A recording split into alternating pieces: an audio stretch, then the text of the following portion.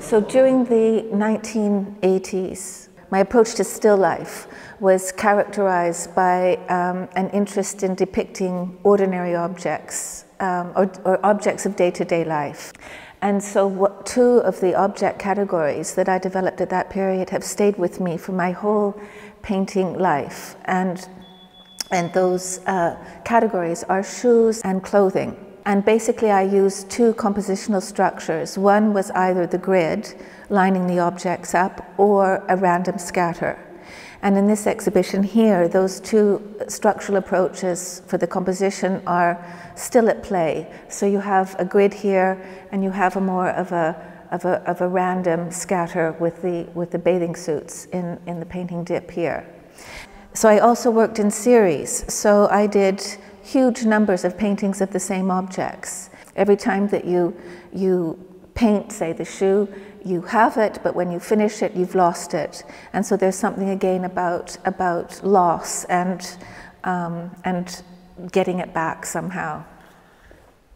In Catherine's will, so you are repeating some motifs like that. For instance, the robes, and we can find also a pair of shoes at the end and a kind of repetition. In fact, that shoe there comes from my time at art school. That pair of shoes in painting has followed me all through my life, but it's allowed me to explore many, many questions about identity, change, what you keep with you through life, what you discard, how something can become meaningful in many different kind of contexts. And so this shoe here then gave rise to this painting. I mean, the original shoe sort of catalyzed all the shoe paintings, if you like. So even though I'm painting many, many different kinds of shoes, I feel that I'm still just painting that pair that I first began with. So when we find a single black shoe like this one, it's a kind of symbol of you.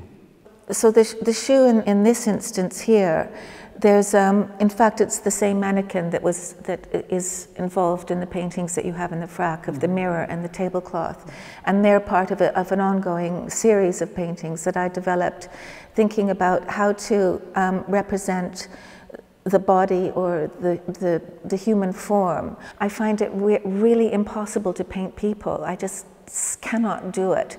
And I have to keep on finding ways of tricking myself into painting people. So I can paint people through a representation of them, or by turning the person into a kind of an object, if you like. And so the mannequins for me were a way to kind of create a representation of a human presence through the lens of still life. Let's come back to fabrics and this motif of towels, in a way, that could be hanging on different elements, but there are also monochromes.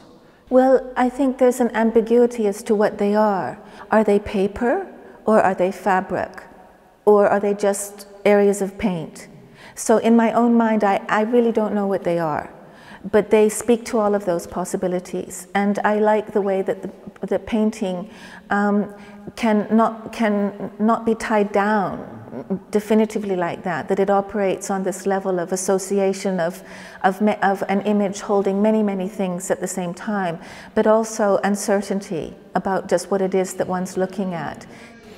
Another object that was in black and white and that is also in Catherine's will is a mirror. Yes. How this mirror was important for you? Originally, I had painted a garment here. You can still see a trace of the dress in the mirror.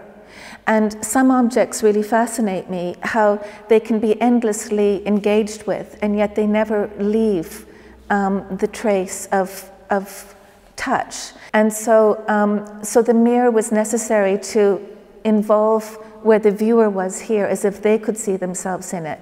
But what then began to happen was the painting of this central thing here. This was another very, very new thing to think about with painting, because it relates a little bit to that section of the dress and the trousers and jacket, in that I wanted something to kind of represent the imagination, or something, or energy, or a source in me that kind of stirs me to paint, or something unknown in me, something that is both known and unknown. All sorts of things caught up to do with leading to the love of paint, if you see what I mean. This as well went through many phases. It was very colorful at one point, as if I was taking all the colors from the palette over there and they had been embedded here and it was going to be a force. When I realized that what was really driving this whole section here was space, I needed to suppress everything that was very surface oriented, so the color went, and that's where the black really sort of became powerful in my mind as something where I could paint space. This thing then needed to be very separate in terms of everything else, and the shininess became really important. And then when it emerged, I could begin to see myself in the reflection.